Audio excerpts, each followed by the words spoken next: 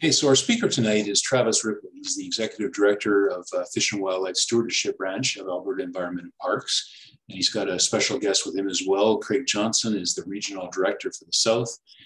Craig will be probably in the background tonight, but providing backup for Travis. Travis is, he's the Executive Director, but I did a little bit of background reading, and he has an environmental background as well. He's got an MSc in environmental biology and ecology, and his thesis was on bull trout in the Kakwa River watershed. So he's got a bit of fisheries knowledge behind him. He's also the minister's rep on the Alberta Conservation Association Board of Directors. He's going to be talking to us tonight a little bit about fisheries management update and a focus on trout. So Travis, I'll turn it over and you can share your presentation.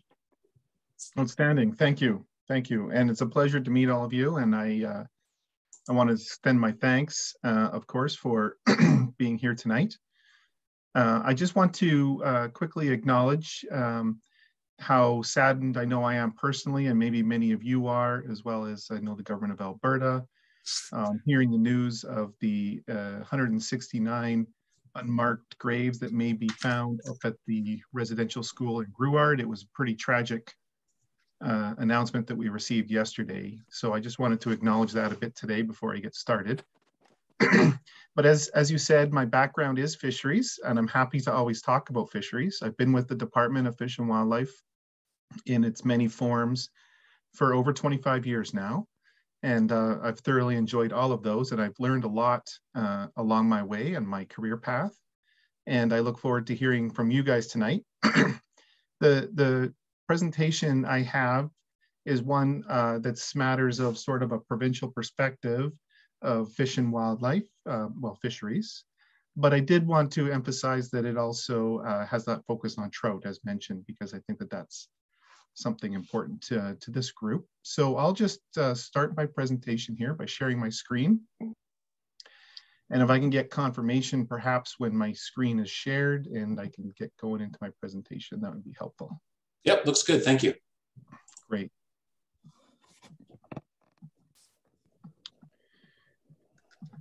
Okay. So I wanted to start off by talking about some broad scale fish management programs and projects that we're operating here across the province or have initiated in the province. The first one is going to be fairly familiar to you as you are a key partner in the delivery of our native trout recovery program. Along with many other partners, we have been focusing on a lot of great work that's been happening along the eastern slopes, focused on west slope cutthroats, bull trout, and Athabasca rainbows. And I do want to acknowledge the significant funding that we received from Department of Fisheries and Oceans to help support a lot of this collaboration. I think the key part to this program, though, is collaboration.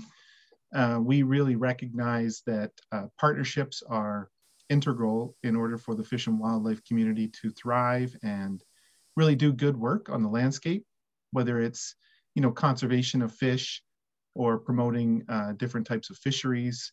I think it's important that we have partners like Trout Unlimited and others at our back and at our sides. So just a quick point on this. I think it's nothing new to all of you. We really focus on the 3 H's with this program, focusing specifically on habitat, whether that's restoration of any degradation or some of the destruction or fragmentation of habitats that's been occurring. I know we've gone on some recent field trips with Cows and Fish and others who have really been focusing on cleaning up some of those crossings and making them more trout inhabitable, which has just been fantastic. Of course, a key part of our program is also on the harvest, whether that's the indirect mortality resulting from fishing, even if it's catch and release, or what we never like to see out there is any of the poaching or illegal harvest. And the third component is, of course, the hybridization with some of the non-native fish like rainbows and west slope cutthroat trout. In the end, though, it's a comprehensive program, really looking at aiming to conserve the native trout and our cold water fisheries all along the eastern slopes. And just a quick shout out and a thank you to Trout Unlimited for being a partner with us in that endeavor. The next thing I'd like to talk about is just something that we embarked on last year. We meant to do it back in 2020, but we were delayed due to the COVID pandemic. But we did finally get out our walleye collection program, where we were focusing on collecting walleye eggs and stocking walleye into I would call it a put, grow, and take type fisheries. The intent here isn't just for restorative stocking of walleye into some of our water bodies, lakes, and rivers, where we would like to see the walleye get back to good population levels and being in a self-reproductive state. This, in fact, is a program where we're focusing on multiple year walleye collection programming so that we can start to stock the fish into water bodies as a option for walleye anglers who are very interested in this program. The first walleye spawn camp that was held last spring resulted in stocking millions of walleye, fry, and fingerlings out into 10 southern Alberta water bodies.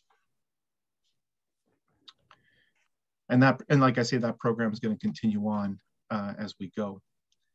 I just want to put a little bit of a shout out to the Bow River. I know many of you fish it. I used to be the biologist in my earlier career in Calgary as the Bow River biologist, and it was an important river for me, but also for many anglers. It's gone through a ton of research and monitoring. As you can see from this slide, and it's dating back to 1999, you can see how much we've done population estimates of the trout fishery there, angler surveys, like we call them creel surveys, that have been scattered throughout that time period, large river surveys where we're looking at even larger parts of the Bow River. And then some of the sport fishing regulation changes. Of course, 2016, we faced the concern of whirling disease in the Upper Bow in Banff that was on our minds in the government, and I'm sure it's on all of yours.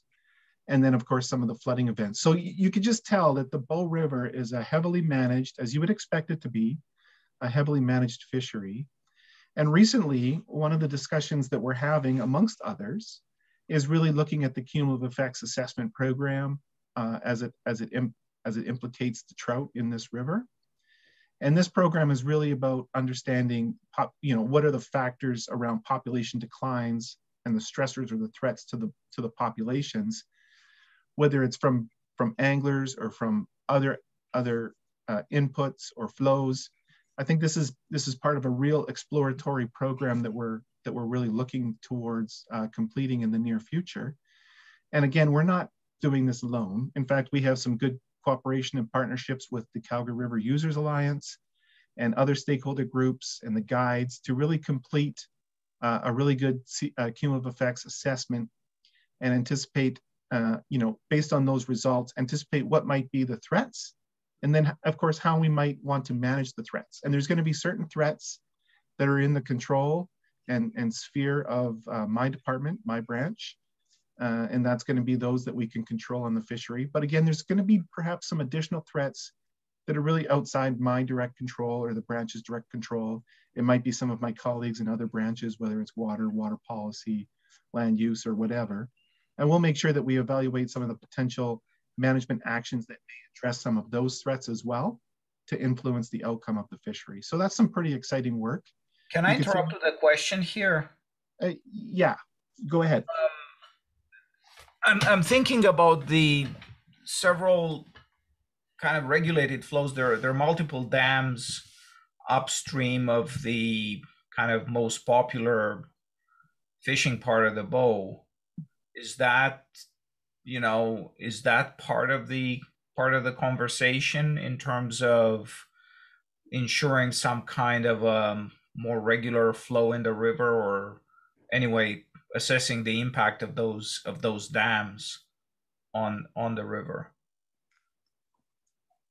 So I think the question is a good one. I might defer to Craig Johnson. I should have introduced Craig. He's actually the director in the South. And I was going to mention that I'll take all the soft, easy questions and I'll throw all the hard ones to Craig. But just in advance of Craig responding, certainly flows and the changes in the dynamics in the flows and the TransAlta influence on the river is certainly something that's on, it's on our agenda. It might not be part of our responsibility in the Fish and Wildlife Stewardship branch, but it is the department's responsibility in certain regards. And we're in constant communication with those folks as well in terms of what might be accomplished. I'm not about to say that we're going to change the flows or be able to alter those, but we'll certainly work in partnership with our colleagues to see if there is options that we can consider. But if that wasn't a good enough answer, maybe I'll let Craig highlight anything I might have missed. Yeah, the reason I'm asking the question is that I think I asked at some point, I asked somebody about the Kananaskis River, right, which is a tributary to the Bow in that kind of mid-upper section. And the answer I got back was, well, the water levels fluctuate there so much, you may as well forget about it. Either there's no fish or it's too dangerous to get close to the water. And so that's a bit of an extreme type scenario. But that's kind of where my question sort of originates from. Okay. Yeah. I was just trying to clarify. Yeah. Thank you. Yeah. Thanks. And I'm aware of the flows in the Kananaskis for sure and how much they fluctuate. I don't know, Craig, is there anything you'd like to add to that? For sure. Can you hear me okay, Travis? Yeah, I can hear you fine. Perfect. So the Kananaskis River, the Bow River discussion, certainly the Kananaskis fits into the Bow River Basin, but isn't part, the details around the Kananaskis aren't part of the cumulative effects work that Travis is speaking of. It's really focused on that piece of river downstream from Bear's Paw through the city to the Carsland weir. So on the flows piece, we are considering this as part of the cumulative effects assessment. And really, we've got our experts, our in-stream flow needs experts, looking at what flow level fluctuations affect fish populations and the aquatic environment. And it's certainly part of the consideration of things that we are tackling and working on. One of the things that's really important for us to disentangle is, when we see these flows fluctuate, and it's been a real hot topic, I think, on the Bow River in the last few years, and we're really trying to lean in and understand how those flows are affecting the aquatic environment, like I mentioned, or fishing. And sometimes they're not exactly the same thing. So it's certainly a consideration. It's part of this discussion. We are in discussion with our water policy folks. They are part of this group, and even with TransAlta, there's ongoing discussions to talk about how those flows are managed relative to those other interests like fish and fishing. So it is certainly part of this process, and from a conversation with the users, but also the hard science behind how those flows are or may not be affecting fish populations. So it is a detailed part of the stressors that we're using. Thanks, Craig. That was a great question. I hope that was answered. I hope that was answered. Yeah, thank you. No, I understand it's on the radar and it's a complex issue, and but as long as it's on the radar, there's always hope that progress will occur slowly, but before the fish all disappear. Great, thanks. Take out the dam. Take out the dam. Okay, I want to flip to the bull trout management plan.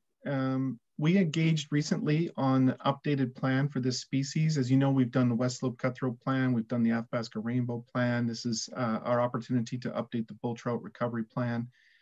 I wanted to highlight this plan of all of the plans because of the inclusion of a number of new elements that we've introduced into this plan. And it was, I know many of you have read it and maybe even commented on it. As you can see, we had a tremendous response for us. Normally we send out a recovery plan and we'll get anywhere between 4 and 20 people responding, but we had 400 on this plan. I should mention the other plan we had a lot of comments on is the grizzly bear one. But this one included a lot of new elements around the habitat modeling, the fish sustainability index, how we were structuring our hydrological unit codes, and really defining our watersheds. It was a really good plan, and it was very comprehensive. And for me personally, I was certainly impressed at how engaged the respondents who have read the plan appeared to be, particularly with their comments, and the overwhelming strong interest in making sure that there was the conservation of native trout and bull trout in particular. This plan was tabled just recently at the Endangered Species Conservation Committee, and it is going for finalization and endorsement, and we will be publishing a What We Heard document based on the feedback we received on this plan. So just a shout out to you for taking the time for those of you who did to provide feedback and input into this plan. I think it made it really good. And the last slide before the end of this section, and maybe we could break for some questions too, is just to highlight some of the work that we're doing internal, as well as more external and around the sport fish regulations. I will highlight, and I think many know this, but I'm not sure who does. We have two sort of overarching acts that govern the fisheries in the province. One is our Provincial Fisheries Alberta Act, and that has underneath it two regulations. One is the Fisheries Ministerial Regulations, which are the regulations that can be changed upon a ministerial order from the current minister. And we also have the General Fisheries Alberta Regulation. And the GFAR is one that is typically done through some other type of process, like it needs the approval of the Lieutenant Governor and Council and debates at Cabinet.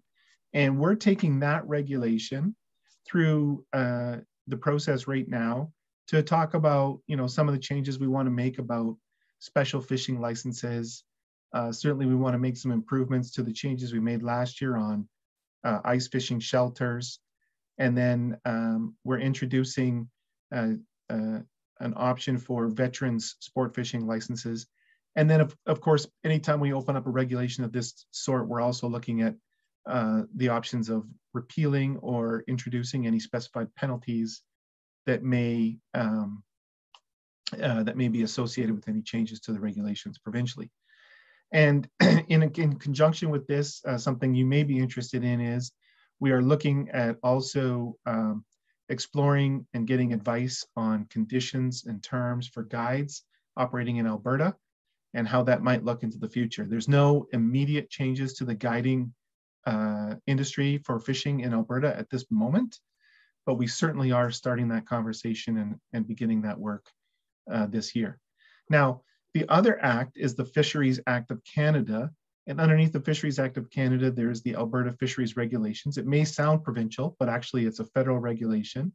And we modify that federal regulation through a variation order that adjusts the opening and closing, the catch limits, all of those sorts of things that you would see normally in the guide to sport fishing.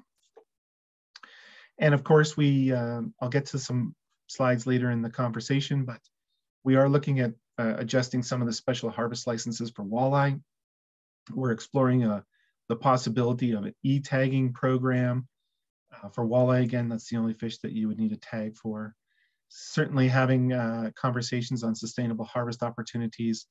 And one of the main focuses has been on Lesser Slave Lake and the walleye and pike program up there, as well as phasing out the Class C category of walleye tags. So not so much trout related, although there's going to be some trout changes coming this year, but certainly walleye and pike type related conversations have been happening quite frequently. So before I get into some specific water updates, maybe I'll pause there and see if there's any other questions from the group.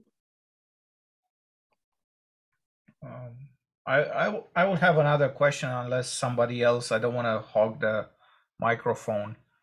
I'll wait my turn. So I have two questions that I don't know if this is the right time or to wait for the specific waters portion of your presentation, but one I guess is a bit more general. I've noticed that in a lot of water bodies, they're very generous take limits for Rocky Mountain whitefish.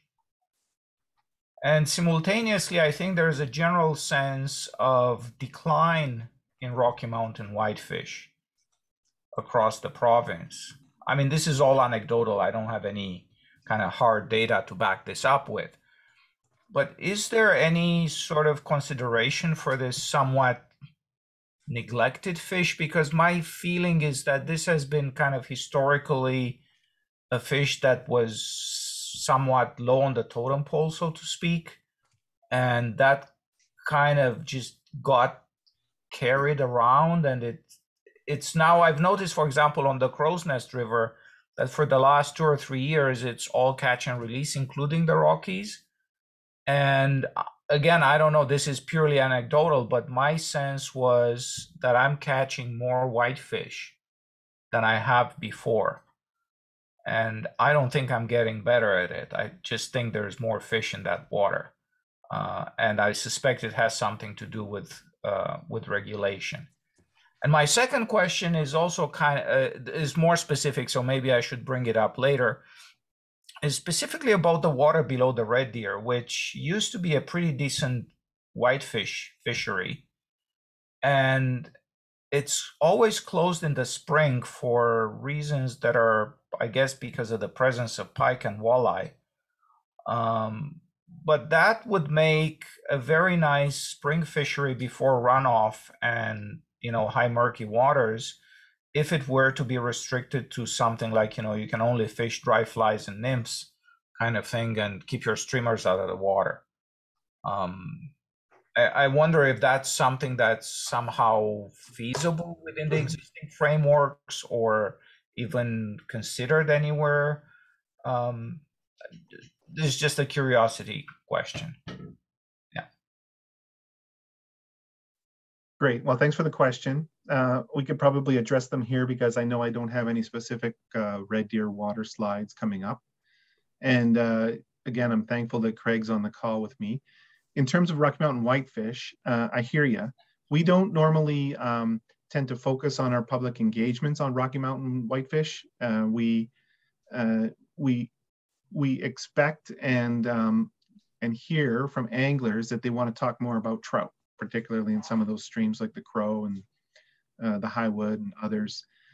So your observations of Rockies are a good one. I know that when the staff do the survey, and of course Craig can speak to this in more detail than I, as the director in the South region, the staff do. We're not just focused on the trout, on like rainbows or cutthroats or bulls, but we're also focused on the Rocky Mountain whitefish population. And when they submit their regulation changes, which are done annually, I get a copy of those regulation changes. And the expectation that I have is that if there's a change to the Rocky Mountain whitefish populations, those will be reflected in the regulations that come forward to me. So I'm just saying that the Rocky Mountain, I'm sure, and Craig can correct me if I'm wrong, but I'm sure the Rocky Mountain whitefish are looked at the same time that we might be doing surveys on trout, because we're looking at the full river fishery, not just specific species. And then they're making any sort of changes to those regulations on an annual basis. I haven't had as much success as you fishing the Crow's Nest River for Rocky Mountain whitefish. I used to catch them more back in the early 2000s than I do now. So, but again, I don't fish it as much as I used to. But that's a good observation and one that I'd like to just note down here. I'm glad this is being recorded. Yeah, no, this is just only recent success, and it somehow happened after the new regs of strictly catch and release came in, and that's the reason I brought it up. Oh, I see. Okay. Yeah. So I guess what you're suggesting or what you're noting is that the catch and release regulations having a profound impact on the Rocky Mountain whitefish because you're catching. They might. I really don't. Like I say, I don't go electrofishing and counting fish properly or anything like that. But At the same time, when I see a lot of places, you can take 5 whitefish home any size, no restrictions, it kind of brings my eyebrows up a little bit. Yeah. Okay. Well, that's certainly something I could take back to the team, and I know Craig's heard it here today too, about ensuring we're having an eye on the Rocky Mountain whitefish. On the red deer, I don't have specific details of the tailwater fishery that you spoke of, but I will say when it came to your comment about dry flies or nymphs, but not streamers, we don't get down to that technical level in our regulations to afford those subtleties in requirements. It's typically less prescriptive than that and more general. So we might put on a bait ban, or we might, generally a bait ban. Like we don't even right now have a fly fishing only regulation, I think, at least that I'm not aware of. So that type of specificity is hard to get at right now. It might be something we consider in the future. I know we continue to get ideas from anglers about things we can do, particularly on the red deer. But Craig, do you want to pick up on that more specific comment or question on the red deer? I don't know the red deer situation as well as I do the crow's nest, ironically. But it's something we could certainly look into. Like Travis said, we don't have the tools in our box to put in a specific regulation about dry fly or those really gear specific regulations, but we are always looking for places where there's maybe additional opportunities that can be done safely in different times of year. So, I suspect you're right with the constraints of, spring spawning species like pike or walleye being present, but that's something we can certainly look into with the team to see what could be done there. So yeah, I wonder if, just to maybe follow up on this, because earlier I think Travis mentioned that this is everything you do is kind of under the Federal Fisheries Act. And I suppose that, for example, what happens in, let's say, Jasper National Park is done within the same framework.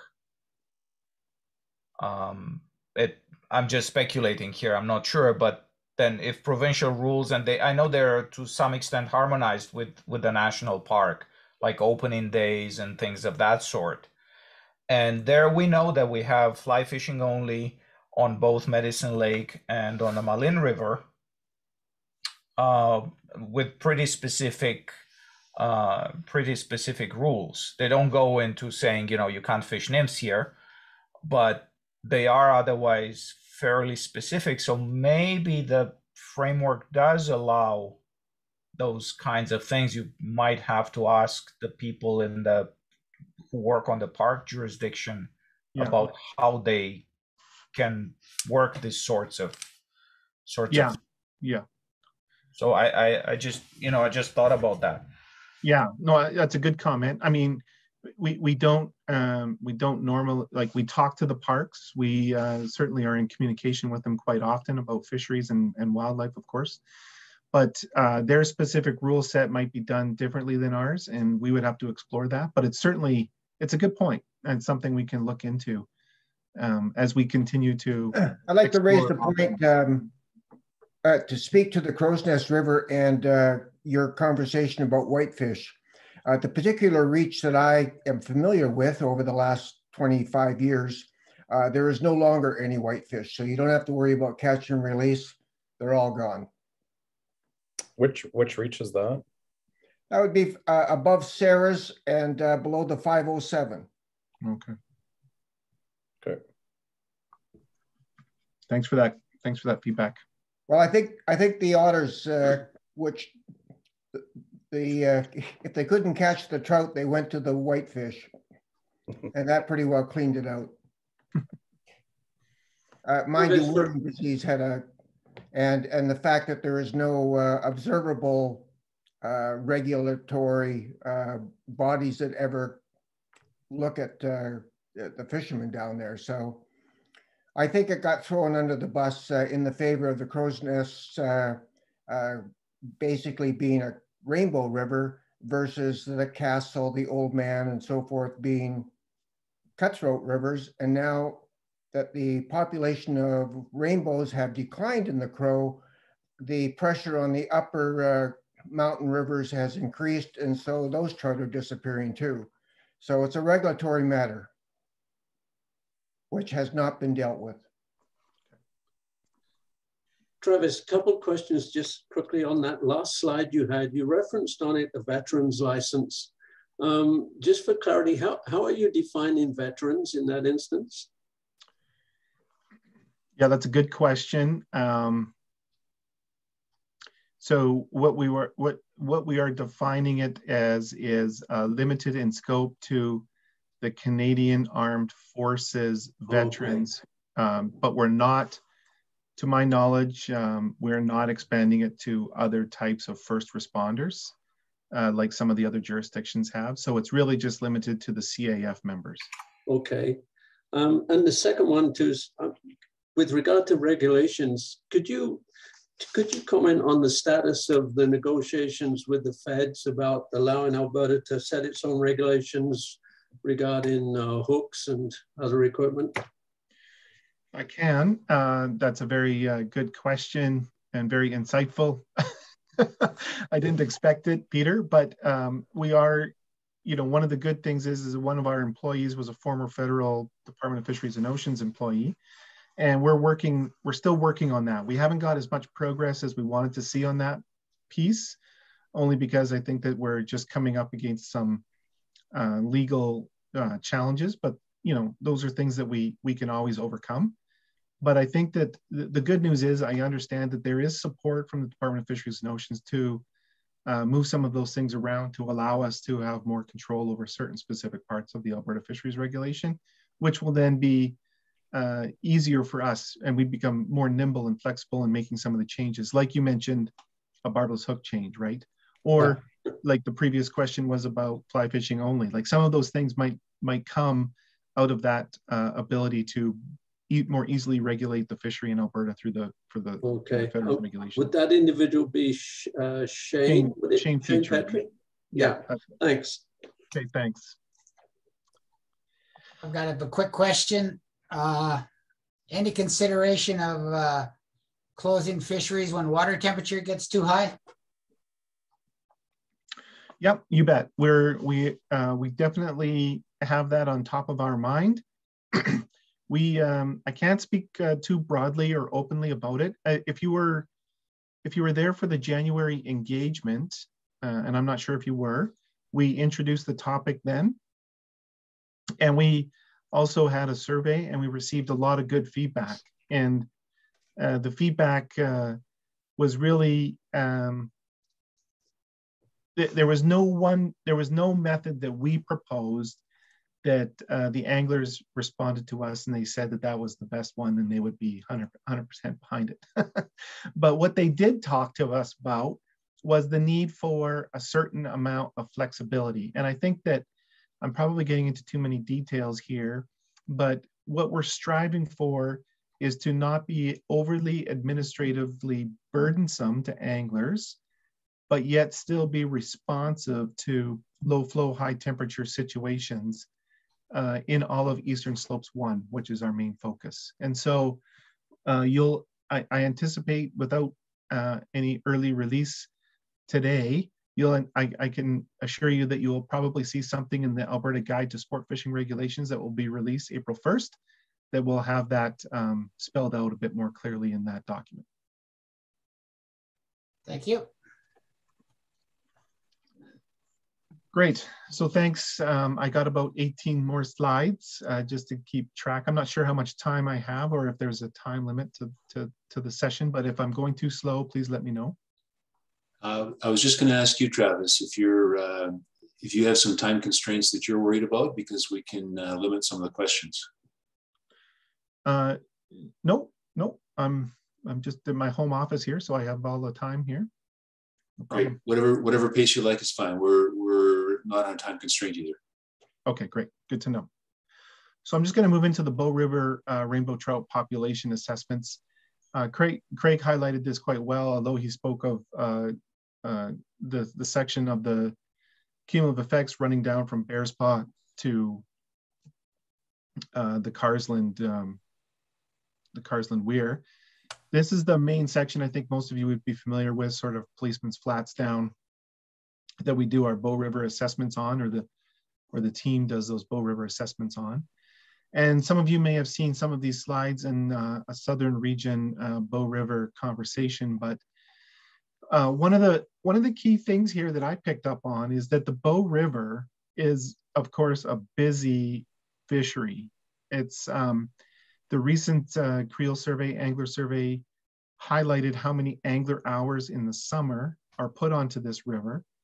And we anticipate that those angler hours are going to increase as time goes on. This is starting to rival or maybe exceeding at this point the amount of pressure that we see on some of our biggest water bodies like Lesser Slave Lake up in the north. And so it's a very significant fishery, and it definitely warrants the type of management approach and acuity that we're providing to this as we continue to move forward.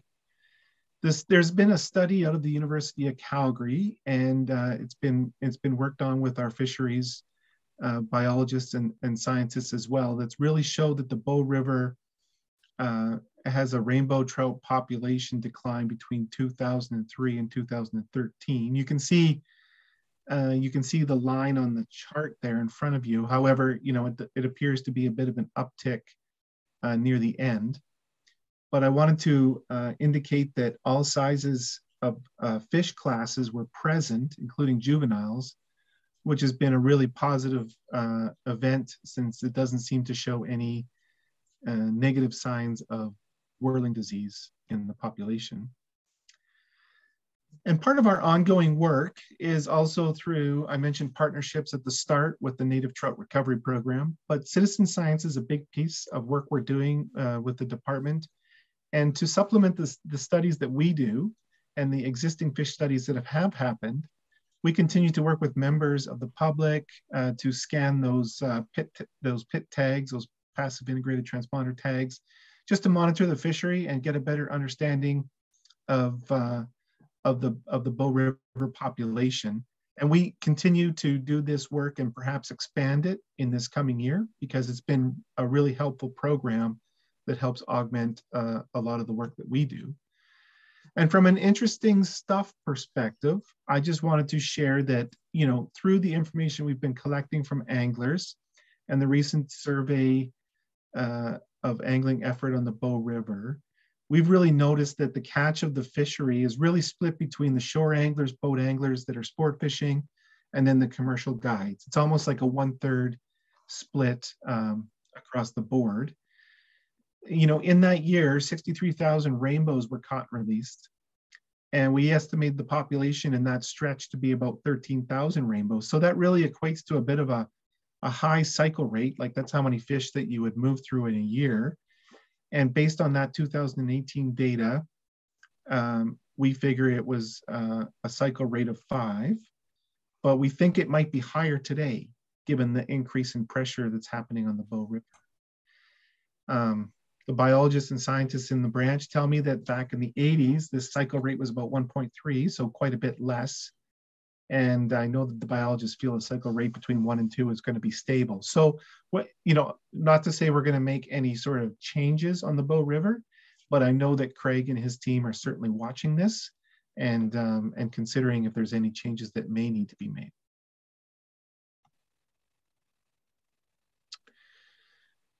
So we spoke a bit about the Crow's Nest River. I just want to take a moment to talk briefly here, and I think it might cover some of the things, or might not, on the questions that were already asked. But I think one person indicated that it was a real rainbow trout, brown trout fishery. That's certainly the case. We get a lot of feedback on that piece, and it's one of our most popular rainbow brown trout fisheries south of Calgary. The declining rainbow trout population in this river, unlike the Bow, has likely been impacted by whirling disease. And I know that there's just been a fairly recent scientific study published, and some of you may have seen it in CJFAS, that talks about that. And I have a slide on it a bit later in the presentation.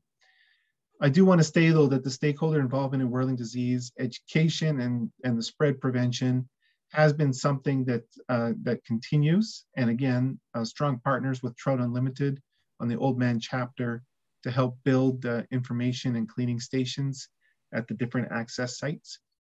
And then the report, the survey that we did a couple of years ago is being analyzed. And I think I've seen some initial results coming out, but it's really looking at finding that management approach for the crow's nest fishery to be able to manage it in light of whirling disease and the cumulative effects that have been happening to it in the environment. I know you might ask me, you know, what's that outcome going to be? What are some of the management options you're thinking about? But we're too early in the process. I believe at this point, I haven't heard from my experts in terms of what to expect or what ideas are being discussed. But certainly, when we talk about fisheries, it's important that we're engaging with Alberta anglers. And if there is any change to the Crow's Nest River, we will definitely be talking to anglers about those. So staying in the south, but just flipping to West Slope cutthroat trout, I just wanted to share a bit of information around the recovery brood stock development and remote site incubation program. It's an important approach to the West Slope cutthroat trout to make sure that we're developing genetically appropriate stocks of fish. Natural populations, of course, in almost all situations would be the most appropriate, but most populations are at a reduced rate and may be at risk. They're at a reduced level and may be at risk. So the development of a genetically appropriate stock housed in one of our hatcheries will really allow us to manage the genetics and create sufficient numbers of fish for restoration and recreational stocking of this species. And this last year was the first year that we undertook some of this work, but we will continue it in the coming spring and into the future. The images around the slides here really just focus on the steps taken for the development of a West Slope cutthroat trout recovery broodstock, which I wanted to highlight that this is a new tool that's meaningful at a large scale for species recovery on landscapes. And it's a collaborative effort, of course, between several agencies, including our department, the Fish and Wildlife Stewardship Branch, Department of Fisheries and Oceans, the Alberta Conservation Association, University of Montana, and the Montana Fish and Wildlife and Parks folks. And the pure West Slope cutthroat trout are captured in their native habitat during the spawning. They're held into those enclosures until they're ready to spawn. The eggs and the milt are extracted by the hatchery staff, cross-fertilized between different pure strain West Slope cutthroat trout watershed populations. The fish are then reared in the hatchery from fertilized eggs to adults to be parents of future recovery stock. And then in terms of the remote site incubation, the RSI, it's a recovery stocking tool, or it's an approach that's being trialed in former fishless water bodies. And it works by stocking eyed eggs into the buckets, into the receiving stream with the flow through water system. The intent is to introduce early life history, the egg to hatchling type life history portion, and expose it to natural selection pressures to better maximize resilience of the population and encourage the strongest fish to survive once they are stocked. So this was the second introduction into a fishless stream section, about 1,000 alevins, which are, of course, young, small trout, above a barrier falls, and the small targeted population stocking method for specific populations of high genetic value is what we're focusing on here for the conservation concern. But eventually the eggs from the broodstock could be stocked out using this RSI method. I don't know if there's questions on that or if I could just keep moving on. I know that was fairly comprehensive.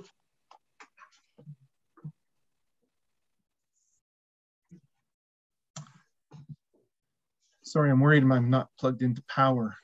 The next slide I have is just talking about Fall and Rocky Creek's post-habitat reclamation program. So we did intensive habitat reclamation projects that took place on these creeks back in 2017 and 18. These projects reclaimed undesignated off-highway vehicle trails that paralleled and crossed the creeks, introduced sediments and diverted the flow back from the main channels. So the Fall Creek is the main spawning stream for bull trout in the Ram River watershed, and the bull trout migrating as far away as the North Saskatchewan and Lower Clearwater rivers to spawn. Rocky Creek is an important bull trout stream in the middle of the Clearwater River watershed. And 5 years post-reclamation monitoring program using the backpack electrofishing has been our focus. And again, this is another one of those projects that's been partnered with the Alberta Conservation Association, Trout Unlimited, of course, Department of Fisheries and Oceans, and AEP. And early preliminary results indicate that there's an increase in the bull trout numbers in both Fall and Rocky Creek. So that's very positive. I would move next to the North Raven River that might be of interest. So trout population estimates conducted every 10 years in this watershed since 1973. Next one is going to be held in 2023, so likely next year at some point in time. There's been large increase in the smaller brown trout in the 70s and early 80s, and then it's stabilized at a lower number of larger brown trout. The total trout biomass relatively stable over the last 40 years in this system.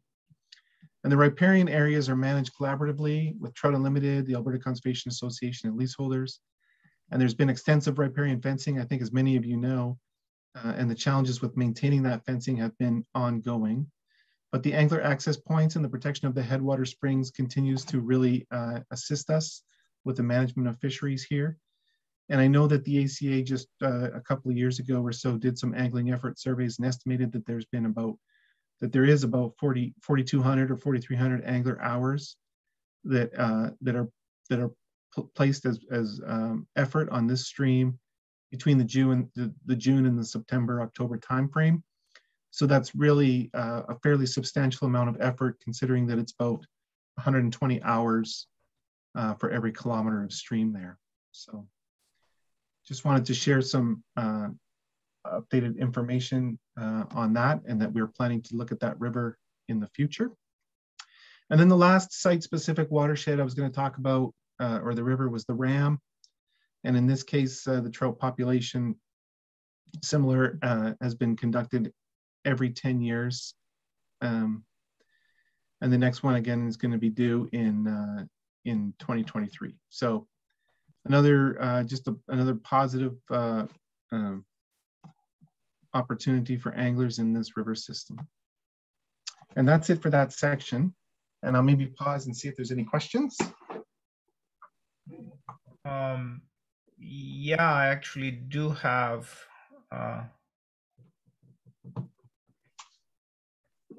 you, unless I wasn't paying attention and I missed it, you didn't mention the old man.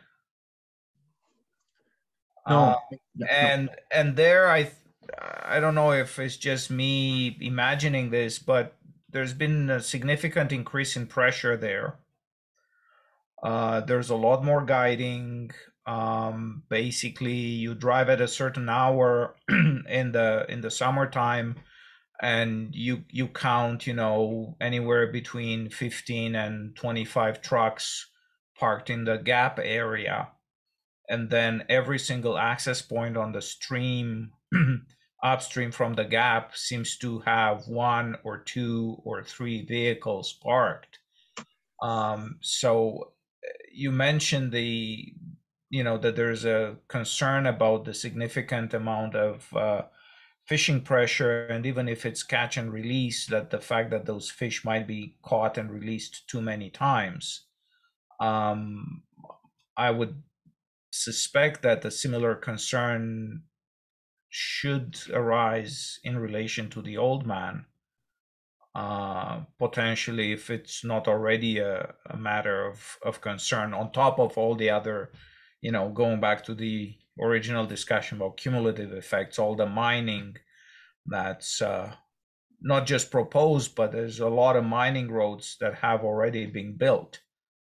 And also on the old man, another one of those cumulative effects that has been at the back of my mind for a few years are the cows in the meadow in the headwaters, in the beehive.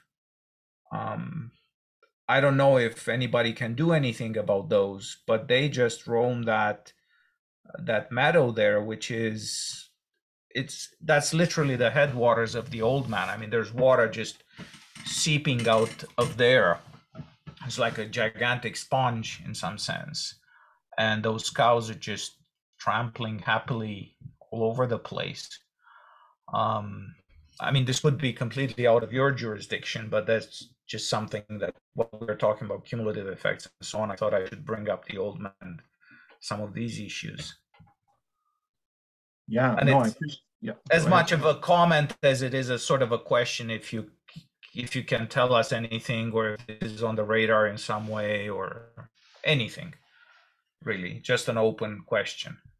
Yeah, thanks for that. Thanks for the question. And I'm gonna, I didn't have any information on the Upper Old Man, but I will turn it to Craig to see if there's any fisheries programs planned for that area. I will say, though, you were right about the cattle. I'm aware of the grazing that occurs out there. However, you know, we are in contact with our colleagues over in the Lands Division and the Rangelands Program. So, you know, that is something that we continually talk about, and I can raise that for sure. But in terms of the Upper Old Man or the Old Man River, Craig, I'm just wondering if you have any updates as to whether or not there's going to be some planned studies that are going to be going on there. Well, actually, no, thanks for the question, and thanks, Travis. For sure, the Old Man has been part of our, especially in the headwaters. The Old Man's an interesting system, you know, as it moves from headwaters to downstream native trout to introduced like rainbows in the lower brown trout in the lower portion.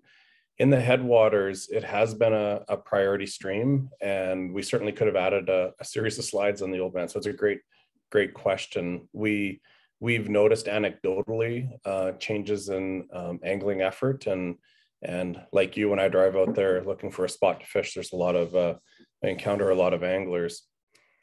I don't know off the top exactly where we're at in the study, but I know the ACA and we participated with the Alberta Conservation Association in some of the electrofishing, but they're doing the bulk of the work there to monitor the population. So it is more than just on our radar screen. We're doing work to understand the status of the fish populations up there. And the data, or the images that Travis showed with respect to the remote stream side incubation, all of that work was done in the Upper Old Man, everything above the gaps, or all of those fish were collected in streams up there. So it is a priority piece of watershed for us. We are doing the work. I just don't have the data in front of me to be able to describe what we've learned, but that certainly could be part of another presentation. Thank you. That's helpful. I mean, to me, that's one of the jewels in the background. I agree with you. I was wondering, with the cutthroat brood stock, do you collect DNA samples at the same time to know what kind of population you're dealing with? And second part, I don't know much about cutthroat. Are they like grayling with different refugia populations in Alberta with different DNA backgrounds? You want me to take that, Travis? Yeah, I was going to turn it to you. I know you've done a lot of work on the cutthroat population down south there. So maybe I'll answer the second question first. Yeah, they certainly we see a cutthroat, Westlow cutthroat trout. You know, they're in the sort of the headwater reaches of their former range, often isolated above waterfalls. They are certainly the same subspecies, but there may be some local adaptation or genetic differences between those populations. You know, at the scale of the species, they are still all Westlow cutthroat trout. So, but we do suspect there are those local adaptations occurring in some places. With respect to your first question, yes, absolutely. We take genetic information from each of the parents, and we're keeping, right, at least in the beginning, track of which parents are crossed with the others. And so we, in fact, have going through a process now to identify that there are some very few rainbow trout genes in some of those fish that are not going to be included. So we're very confident that the fish are remaining in the broodstock are 100% pure, not near pure. So yeah, no, absolutely. We're keeping very close tabs on that. And that's some of the work Travis talked about in partnership with the University of Montana. We're using the same lab as all of the jurisdictions that are working on West Slope cutthroat trout to understand genetics. So that's a really critical component. Really, really great question. Thank you. Thanks. Thanks, Craig. And you know, as I'm thinking now, I was probably a bit remiss now that we're talking about West Slope cutthroat trout and stocking and hatcheries. You know, earlier in my presentation, I talked about the walleye spawn camps that we did up at Lac St. Anne this past year. And I just wanted to share that those walleye that we're putting into the reservoirs are actually are triploided. So we've got a new triploid machine that we were testing and running out at the spawn camp to actually make sure that the progeny of those fish that we collected were triploid, that we're stocking out into the reservoirs. So that just reminded me of that, and I was glad to maybe update you on that in case I wasn't clear earlier. So I'll pivot now to the whirling disease aquatic invasive species piece. There's not many slides here. What I wanted to just highlight is that we continue to implement our watercraft monitoring at a number of stations, both stationary and roving in Alberta, primarily looking at our southern and eastern borders. We did intercept 22 mussel-fowl boats last year, and that continues to be a concern. We have the dog program, and we have a lot of experts and decontamination centers in place. So it continues to be one of our main intercepting programs to ensure that we don't get this invasive mussel in Alberta waters. We also continue to run a herbicide program with Diquat on Lake Isle, which is just outside Edmonton here, focusing on reducing the flowering rush infestation that would potentially impact the Lac St. Anne and waters downstream. And I would say that we had a very aggressive and fast-moving, aggressive and fast-moving response to what we call the moss ball incident, where you might have heard the importation of moss balls for aquariums were infested with mussels, and we quickly, stopped all of the sale of those at the pet stores and definitely contained that program before it got out of control. So good work for the aquatic invasive species monitoring team. We continue to monitoring for whirling disease, albeit it's rolled up into a bit more of our wildlife and fisheries health program.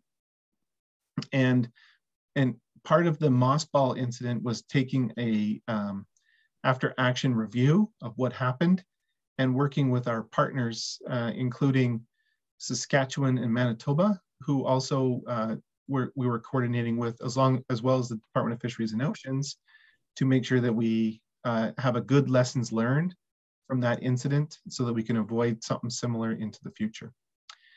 Alberta continues to co-chair and lead the National Aquatic Invasive Steering Committee, the NAISC, at the Canadian Council of Fisheries and Aquaculture Ministers, which is a huge and important leadership role for Alberta, because if we're not there talking about mussels and some of the invasive species in Alberta, the conversation just ends up being, different types of species like green crab or other types, or tunicates out on the East Coast. So it's important that we have some internal to Canada conversations about aquatic invasive species.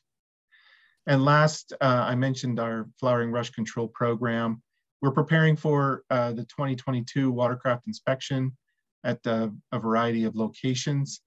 And as part of the federal, provincial, territorial work on the NAISC, we're going to start to really focus on the e-commerce and the risk of pathway for aquatic invasive species, and see if we can't maybe contain that in the coming years. So for whirling disease, we continue to implement the main part of our program, which is monitoring, doing the diagnostics, focusing on the decontamination, managing and testing our aquaculture systems, both provincial and at times private, and then education and outreach, which I think you're very familiar with in terms of trying to reach out to many anglers so that we're not inadvertently spreading this disease from stream to stream. And in speaking of the Crow's Nest River and the article that I mentioned, that there was the article around whirling disease and an emerging threat to wild salmonids. And I would just like to read this statement that came from my whirling disease team, which indicates that the management of the disease in the crow really aligns with the existing fisheries management initiatives, and it's grounded, it will be aligned, sorry, and it is grounded in science-based decision-making with the goal of providing long-term solution for a sustained recreational fishery. And we're trying to make sure that we balance the ecosystem health and socioeconomic drivers. So there's a lot going on here, and I think it's still in a learning phase, but working with Barry Nearing from the States has been a real help to our program. And it's been a real eye-opener on what we're learning. And in fact, there's people on this call that might know more about whirling disease and the impacts it's having on our fishery than perhaps I would. So I would welcome any feedback or comments. And I'll just really close off my presentation tonight. We had some stakeholder engagements held in January. I'm hoping you were able to participate. They were in an online webinar format, and I realized that that's not the best way, but it was the way that we were trying to still communicate with anglers during the COVID pandemic. You know, with the lifting of the restrictions in Alberta, I'm hopeful to get back to more face-to-face, in-person conversations. However, the following engagements, you know, I mentioned, talked about a number of the regulation changes that we're focusing on, but I really wanted to highlight, and I know Peter Little was there back at the Alberta Fisheries Management Roundtable days, but I really want to highlight that we're also looking at investigating the opportunity of reestablishing a provincial level fisheries advisory council. I'm looking at finalizing a terms of reference for that council and getting that approved within the department so that we can start to again have conversations at a provincial level on our fisheries management program, our fisheries regulations, our fisheries management policies, and really build in the expertise from the anglers and the inputs from anglers as we continue to develop our fisheries going forward. So I'm hopeful that that advisory council will be something that we can get lifted off the ground this coming year and start to have those conversations in a meaningful way. And that's it for my presentation tonight. I just wanted to thank, I'm welcome to stay for questions, and I'm hoping Craig is as well, but I wanted to thank you all for your attention and for inviting me to tonight's session. So really appreciate your time.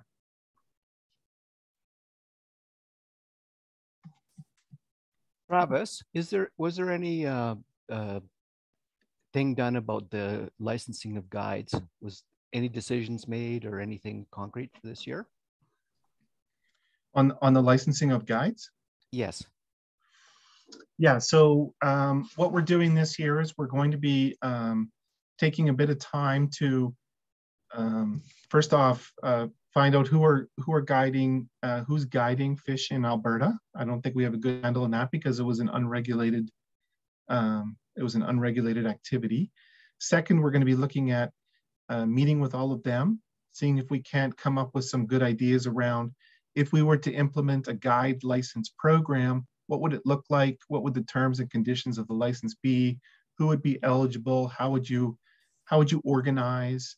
And then third, what types of subsequent changes would we need to make in our provincial regulations to help support the development of that program? I will know that we've been in contact with the guides around the Bow River who have been very positive with us around wanting to see a change. And I know that I also hear a lot about folks in the far southwest corner of the province who see BC guides bringing clients over into Alberta and spending time fishing on our waters. So that's all part and parcel of our fishing guide review program, and I expect to have some results hopefully either later this spring or this summer. So changes wouldn't be coming for another year at least? Yeah, there would be no regulation of guides this year, I don't think. We might have something changed in the fall, but it would probably take effect next fishing season. Okay, thank you.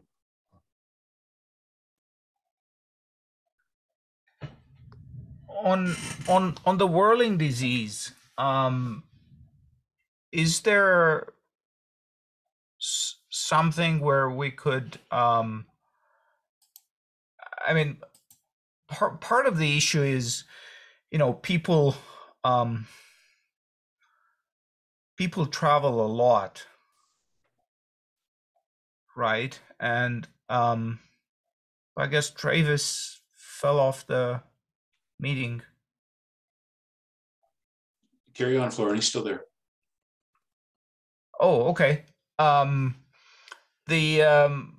know, you can, if you go to a country like New Zealand, they'll ask you if you're bringing in any, you know, fishing tackle with you, and if you say yes, then they'll carefully look at you and make sure that, you know, your equipment is clean, dry, etc. Is there anything that can be kicked up to the federal level? The CBSA, I guess, would be the agency to do something about this, even if only at the, you know, minimal level. But I think at this point, anybody can come in the country with equipment that's wet and dirty and jump from the car into the stream or from the plane into the stream, and there's no control on anything as far as I know. I mean, I guess there's a big issue about bringing in an apple in your pocket, but wet waders are okay. Is that something that we could, you know, like, even if it comes from the province, could be kicked sort of to the federal level and say, hey, we got a big problem here, and this is, you know, I don't know how bad it is in other provinces, but ultimately this is a small part of the puzzle. After all, we didn't have it for a long number of years, and then at some point people crossing the border must have brought it in, because it wasn't just migratory birds, I don't think. So I think we did lose Travis there for a moment. It looks like he's back. Craig, maybe could you chime in on that answer? You know, and I would if I could, but actually I don't know if I have the answer to that. Okay, thanks. Unfortunately, might be a Travis. Yeah, I'm sorry. Can you hear me okay? Yes. Yeah. Yeah, my laptop ran out of power. I thought I was plugged in, but I wasn't. Just shut everything down. But I think the question was about whirling disease, maybe, and the introduction of whirling disease into Alberta and how it landed here. No, my question was more about the extent to which we can limit further damage by trying to get the border agency federally to you know, add this to the list of concerns for people traveling into the country, right? Because right now you can't bring a sausage, a piece of cheese, and an apple, but wet, muddy waders are no concern. Yeah. So do you know if that's the case for sure? I'm going to go back and take that back to my staff that deal with the Canadian Border Services authorities, the CBSA, and just make sure. But you're right. Like, I think that we promote, certainly we promote at the borders, the whole clean, drain, dry program that we have running. And I'll just, let me verify that. I'll need to verify that and just make sure that that's part of that program, so that the border authorities seeing someone with waders or something coming back from fishing down in Montana or somewhere else, is flagged for just maybe even getting that message or that awareness, not necessarily, you know, taking their stuff like their waders or their wading boots or anything like that, but making sure that they're equipped with the messages around the risk of whirling disease coming into Alberta. I mean, we used to have the big signs. I don't know if you remember those big signs on the or add, right, or even just add that to the list of questions that are being asked of people entering. Okay. Yeah, let me follow up on that. Good point. Thank you. Thank you. So I think we're starting to run out of questions here. And what I'd like to do is thank Travis and Craig tonight very much for coming out and spending some time with us. It's a part of their engagement process, and we really appreciate being involved in that. I'd like to actually mention a couple of projects that are tied in with some of the things that you were talking about. We've got 4 projects that we've submitted for ourselves for Alberta Conservation Association this year, and we're working on one other one as well, or we hope to be working on it as a partner on another one. Those projects are some fencing on the Dog Pound Creek and North Raven River, so riparian fencing in conjunction with ACA.